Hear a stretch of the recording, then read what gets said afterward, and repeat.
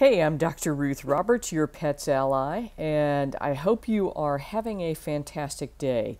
Jamie, I think you're probably not having such a great day, and I'm kind of wondering if, since Hio barked, if the audio is doing weird things again, but there you go. So let's pop over to the group.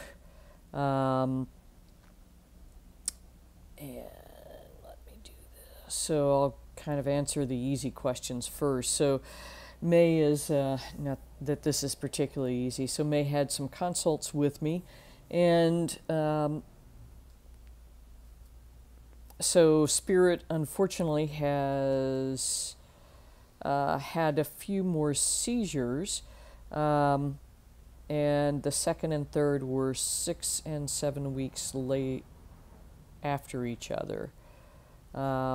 So May, I'm not sure if that means he had a seizure 6 weeks later, had another seizure, and then 7 weeks later had a third seizure. If that's the case, then that's not unreasonable. And in fact, we don't recommend using any anti-seizure medication other than perhaps CBD at this point.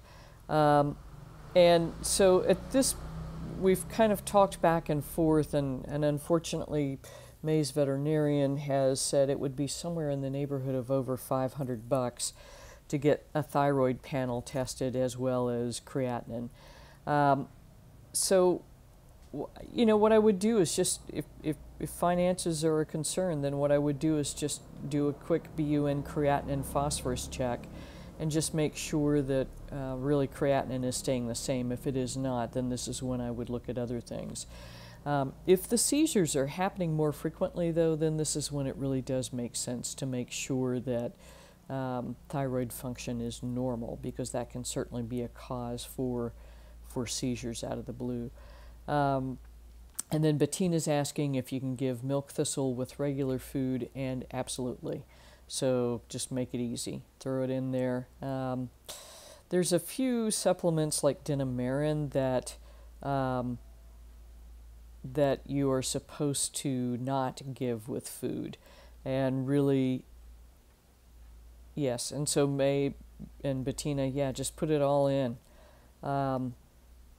with the food. Just make it easy on yourselves, and then down to poor Willie. Yeah, so Jamie says she's certainly not the best, but hanging out okay. So it's down to histiocytic sarcoma or lymphoma, and neither one of these are good. Histiocytic sarcoma is kind of worse. So there's a couple of different things you can try, and yeah, what a wonderful supportive group. Yeah, and then turmeric is a good option too. So what I would suggest doing, Jamie, is talk with I know you're going to an integrative oncologist, and talk with them and see what options they are suggesting. If you had no other options, here's what I would tell you when you come into my office. We talked about going to keto diet, and I think that's important. Just to help make it so that Willie is not, we're feeding Willie and not the cancer. And then the second goal is going to be to reduce inflammation as much as possible, which you have been working on diligently, and unfortunately not getting great results. If you're not using curcumin, I would try it. Golden paste is a good way to get in a relatively high dose, because it's mixed with coconut oil and some black pepper often. That helps tremendously too. Now, as far as the actual cancer itself, there's a couple of options, and it just sort of depends on what this is, and if your integrative oncologist can offer you some other options. And if it is lymphoma, there's actually a new drug out, but I suspect that Willie may not be eligible for it. That is, but it's based more on getting, working at the genetic level to kind of get the cancer under control. And then the other thing would be something called metronomic chemotherapy. And what that is using a relatively low dose every day. And the drugs involved generally include prednisone, which I think he may or may not be on, and then cyclophosphamide. And I had been able to get dogs with lymphoma out 18 to 24 months using this and CrockPet Diet and a couple of other bits and pieces. And this is where you've got to really sort of choose what's best for Willie as far as supplements goes, because there's a huge long list everybody can give you, and I think you need to figure out, okay, this one has to really earn its place into Willie's diet. And then the other thing would be CBD if you're not using that already. And then lastly, THC. So there were a series of lectures I watched, and I think I've said this on a couple of different broadcasts, that Dr. Trina Hazza did, and she is an integrative oncologist in LA. And it's really interesting. So you would start at something like 0.5 milligram of THC and kind of gradually work things up as you needed. For Mona, it was, I mean, truly night and day. She felt so much better, and things were really great. And then it sort of stopped having an effect, and CBD seems to be doing as well for her as anything else. So Mona is sort of still hanging in there, but doing very less and less every day. But she's in a different place too. I mean, she is 16 and a half, and basically all she's doing at this point is eating and sleeping. So eating is sort of the highlight of her day. But for Willie, I think a combination of those concepts would be worthwhile. The other big plus about cyclophosphamide in particular as a metronomic chemotherapy is that it has very few side effects, and the main ones are going to be decreased white blood cell count. I will tell you that I saw that in, say, 100 patients, I saw them in probably one. And the follow-up testing is relatively small, and all it is doing a CBC to make sure that the white cell count is staying where it should be after 2 weeks, and then I would repeat that again in 6 weeks. And then we just kind of adapt it based on the dosing, based on what's going on and the frequency more than anything else. It's also, or at least it was 5 or 6 years ago, it was a fairly inexpensive medication versus chlorambucil had gotten hideously expensive for some reason. The one other potential side effect is that it can cause hemorrhagic cystitis, which can be absolutely horrifying when your dog is peeing blood, but often that can be mitigated by using a dose of Lasix when you give the cyclophosphamide. And the cyclophosphamide we would give anywhere from 3 days on to 4 days off, to vice versa, 4 days on, 3 days off, every other day dosing, kind of whatever it was we needed to do to keep things under control.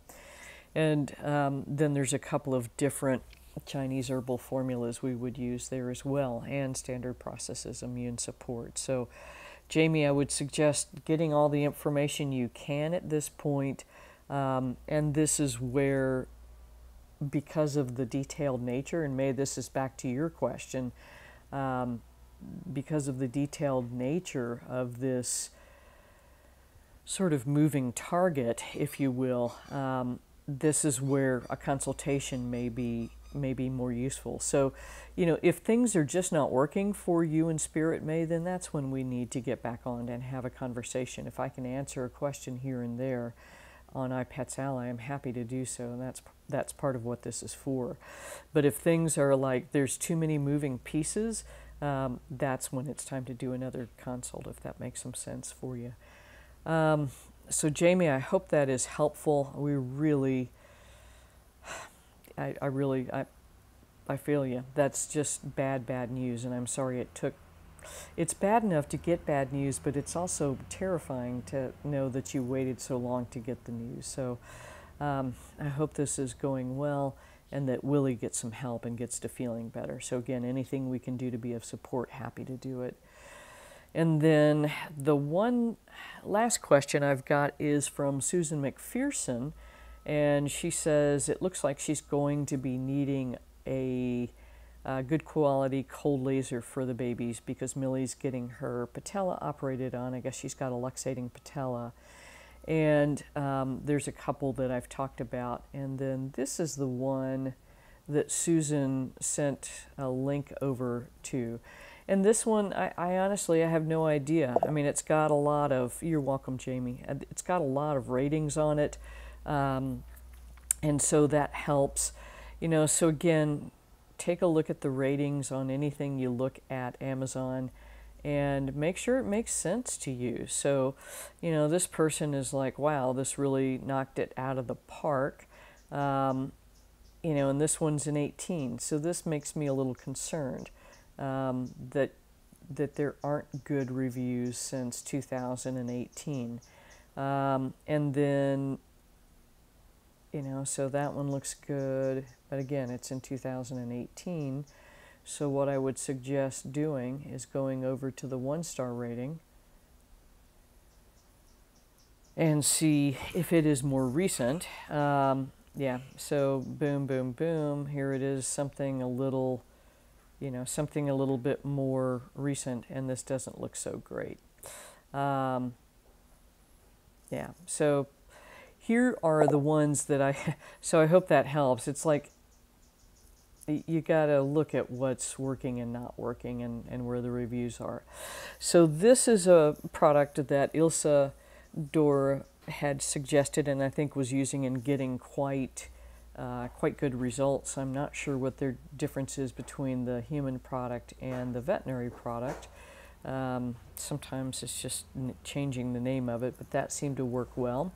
And then the other one that I've used for quite some time is the Vetro laser.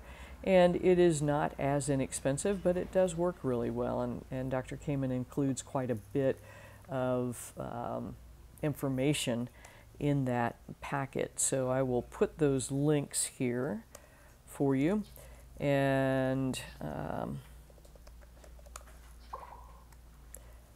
that one there, and check that out. And that's all I've got for you this week. We just launched a curcumin product, and Jamie, this may be a good option for you as well for Willie. Right now it is 15% off, and we're running a contest to win, 5 or 6 free bottles. So there was an email that went out. We'll be sending that out again, so go check that out. So that's what I've got for you this week. Again, Jamie, so sorry. Do keep us posted and let us know how things are going, what suggestions you get. We're so fortunate to be living in a time where we finally actually do have integrative oncologists that are like, well, this isn't working that great, so what can we actually do that will bring comfort to this pet? So here we go. Take good care.